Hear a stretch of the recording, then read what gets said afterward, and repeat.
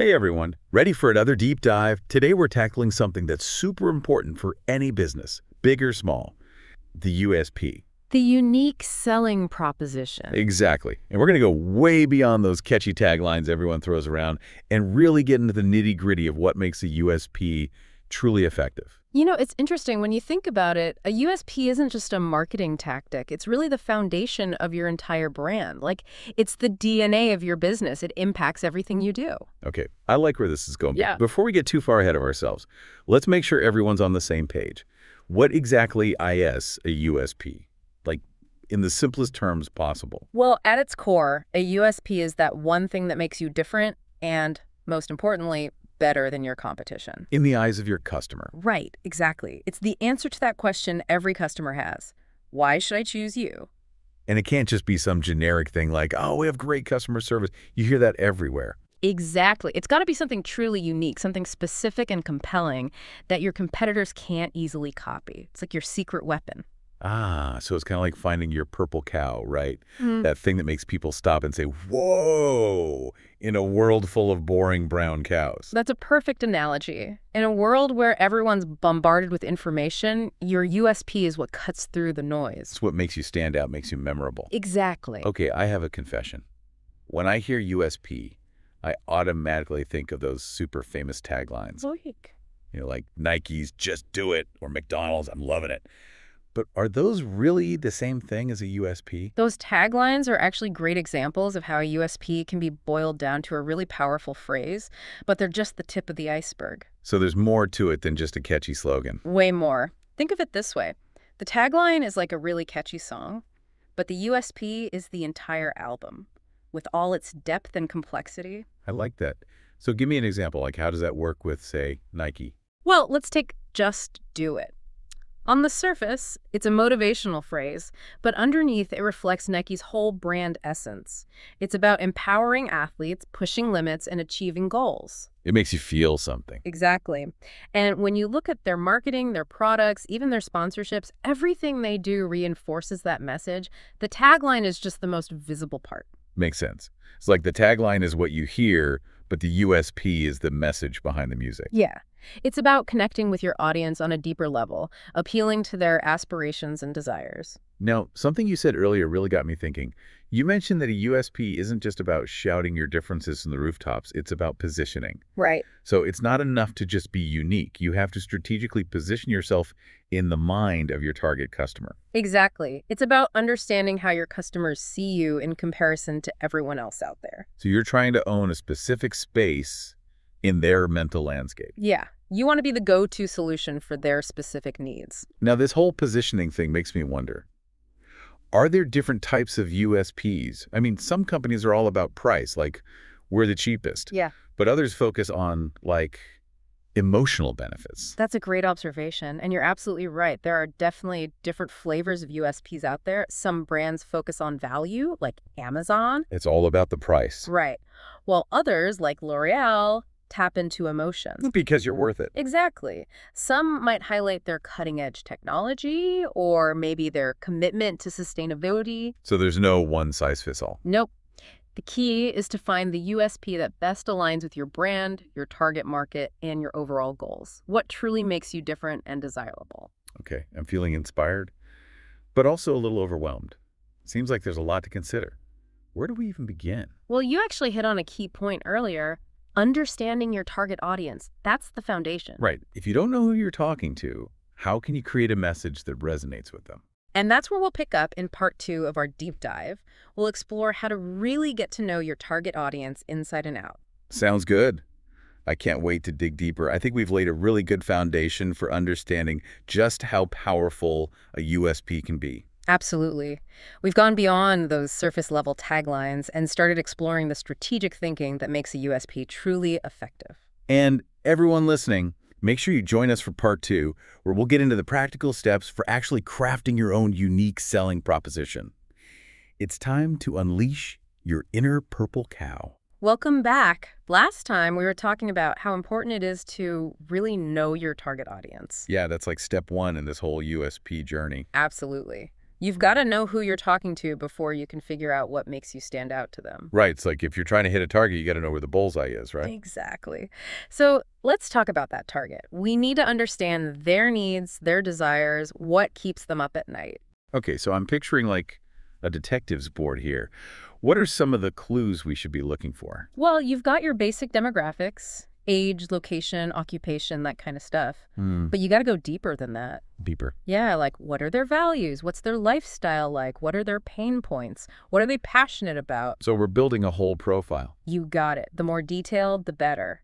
Once you have that crystal clear picture of who your ideal customer is, then you can start to size up the competition. Okay, so now we're putting on our spy gear. Exactly. We need to figure out what they're doing, what their strengths and weaknesses are. And most importantly, what are their USPs? Right. What are they claiming to be the best at? Where are they falling short? So we're not just trying to copy them. We're looking for those gaps, those opportunities where our USP can really shine. Exactly. Maybe everyone's focusing on price, but you offer incredible personalized service. Or maybe everyone's all about technology and you offer a more human touch. This is making a lot of sense. We're figuring out who we're serving, what they want, and what the competition isn't doing. That's how we find our unique angle. Exactly. Now, once you've got a handle on your audience and your competitors, it's time to articulate that one powerful benefit you offer. This is where things get really exciting. Think of it like this. If you had to describe your business's superpower in one sentence, what would it be? Whoa, that's a good question. Right. Are you the fastest, the most reliable, the most sustainable? Do you offer the best customer experience? What's that one thing that sets you apart? It's like boiling everything down to its purest form. Exactly. And remember, this isn't about listing every single feature you have. It's about finding that core benefit that truly resonates with your audience. It's that perfect intersection between what you're good at, what your customer wants, and what the competition isn't offering. You got it. And don't be afraid to challenge yourself here. Really ask yourself, is this truly unique? Is it compelling enough to make someone choose me? Can I back it up? It's got to be real, not just some fancy marketing fluff. Absolutely. Now, we've talked a lot about finding your USP, but what about communicating it effectively? You can have the greatest USP in the world, but if you don't tell your story the right way... It's like a tree falling in the forest, right? Exactly. So let's talk about storytelling. This is where you take that dry, factual USP and turn it into something captivating. All right, story time. And the key here is to remember, your customer is the hero of this story. Not your business. Right. Your business, your product, your USP, it's all just a supporting character. Your USP is like the magic tool that helps the hero overcome their challenges. So it's not about bragging about how great we are. It's about showing how we empower our customers to be great. Exactly. Think about those iconic taglines we talked about earlier. Nike's "Just Do It" isn't about Nike. It's about the customer's drive to push themselves. And I'm loving it.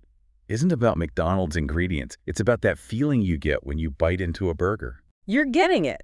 So when you're telling your USP story, ask yourself, what does my product or service help my customers achieve? What problem does it solve? What feeling does it evoke? Man, this is starting to feel less like marketing and more like writing a movie. That's a great way to think about it. Your USP story needs to be engaging and needs to connect with your audience on an emotional level. Okay, I'm ready to write my blockbuster USP movie. Any last tips for making sure it's a hit? Keep it simple, keep it authentic, keep it focused on the customer, use vivid language, paint a picture, and make sure it aligns with your brand's values. So it's got to feel connected, like a cohesive story. Right. Now, at this point, you might be thinking, okay, I found my USP, I've crafted my story, I'm ready to go. But hold on, there's one more piece to this puzzle. Oh, what's the catch? A USP isn't a set it and forget it kind of thing. It needs to evolve and adapt as your business grows and as the market changes. Wait, so we can't just figure it out once and call it a day? Nope. It's an ongoing process. Think of it like tending a garden. You need to water it, fertilize it, prune it, and make adjustments to make sure it stays healthy. So how do we know when our USP needs a little TLC? Well, there are some signs to watch out for. Maybe your marketing isn't performing as well as it used to. Maybe your sales are down, or you're getting feedback that your messaging feels off. We got to pay attention to what the market's telling us. Exactly. Don't be afraid to experiment. Tweak your messaging, test different approaches, see what works. Your USP should be a living, breathing thing that can adapt as needed. So it's a journey, not a destination. That's a great way to put it. But it's a journey worth taking because when you nail your USP, it can truly transform your business. It helps you attract the right customers, build loyalty, and stand out from the crowd. I'm feeling really inspired. This has been an amazing deep dive so far. We've gone from the basics to the storytelling to the importance of staying flexible. And the best part is, we're not done yet. In part 3, we'll get into some real-world examples of companies that are killing it with their USPs. Can't wait. For everyone listening, make sure to tune in for part 3, where we'll unpack even more USP goodness and give you even more actionable tips. All right, welcome back, everyone. For this final part of our USP deep dive, we're going to get into some real-world examples, companies that are absolutely nailing it. Yeah, it's always helpful to see these concepts in action, see how they play out in the real world. Totally. So let's start with a big one. Apple. What makes them so successful? What's their USP? Well, with Apple, it really boils down to design and innovation. They create this seamless user experience that people just love. Yeah, their products are always so sleek, so intuitive, it's like they just get it. Exactly. They're not just selling you a phone or a computer. They're selling a lifestyle, a feeling of being part of something special. Even their packaging is an experience. It's like you're unwrapping a work of art. Right. And that feeling, that attention to detail, it extends to everything they do. Their stores, their customer service, their marketing, it all reinforces that premium, cutting-edge brand identity. And they've built this incredibly loyal following. People don't just like Apple, they love Apple. That's the power of a strong USP. It creates a sense of community, a shared belief in the brand's values. Okay, let's switch gears a bit. What about Google? Seems like their USP is pretty straightforward. They're the kings of search. Yeah, their dominance in search is undeniable. But their USP is actually a bit deeper than that. It's not just about providing information. It's about organizing the world's information and making it accessible to everyone. So it's not just about finding what you need, it's about making sense of it all. Exactly. And you see that in all of their products, from Gmail to Google Maps. They're always innovating, always expanding their reach, but their core mission remains the same. It's crazy how they've become such a part of our everyday lives. I mean, Googling is literally a verb now. It's a testament to how powerful a clear and compelling USP can be. They found a need, solved it brilliantly, and never stopped innovating. All right, let's talk about a company that's maybe a little less tech-focused. What about a brand that's built its USP around something totally different? How about Tawny MS Shoes? They've really nailed the whole social impact angle. Ah, yeah. For every pair you buy, they donate a pair to someone in need. Exactly. Their USP isn't just about shoes, it's about making a difference in the world. And that resonates really strongly with their target audience, who are often younger, more socially conscious consumers. Right. They've turned buying shoes into a feel-good experience. You're not just getting a product, you're contributing to a good cause. And making a statement. Exactly. And that creates a powerful emotional connection with the brand. It's not just about the shoes anymore, it's about being part of something bigger. I love these examples. They really show how diverse USPs can be and how a well-defined USP can truly drive success. Absolutely. Whether you're focused on innovation, social impact, customer experience, or anything else, the key is to find what makes you unique and communicate it effectively. It's so easy to get caught up in the big names and the catchy slogans, but what matters most is finding what's authentic to your brand. Right. What makes you stand out from the crowd? What do you offer that no one else can? It's about digging deep, understanding your strengths, your audience, your competitors, and then telling your story in a way that connects with people on an emotional level. It's a journey. It takes time, it takes effort, but it's so worth it in the end. Totally.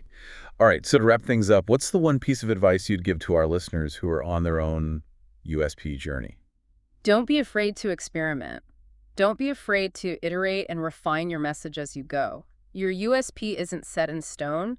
It can evolve and adapt as your business grows. So it's an ongoing process. Exactly. But it's a process that can lead to incredible results. It's the foundation for building a brand that stands out, resonates with your audience, and ultimately achieves lasting success. I think that's a perfect note to end on. Thanks for joining us on this deep dive, everyone. We hope you found it valuable. And remember, the most important thing is to find what makes you unique, what makes you special, and let that shine through in everything you do.